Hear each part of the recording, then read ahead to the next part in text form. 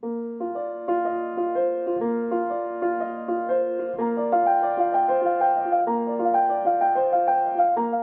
is from a piece, a set of pieces called En Vacances, or On Vacation, by Séverac, and he specifically called them little romantic pieces that are of intermediate level difficulty, moyenne difficulty.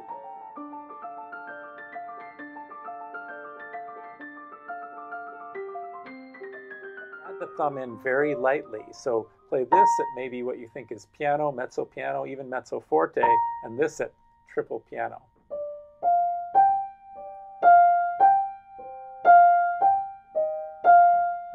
And notice that we do end up with the thumb often on a black key, such as on the E flat near the end of measure 3.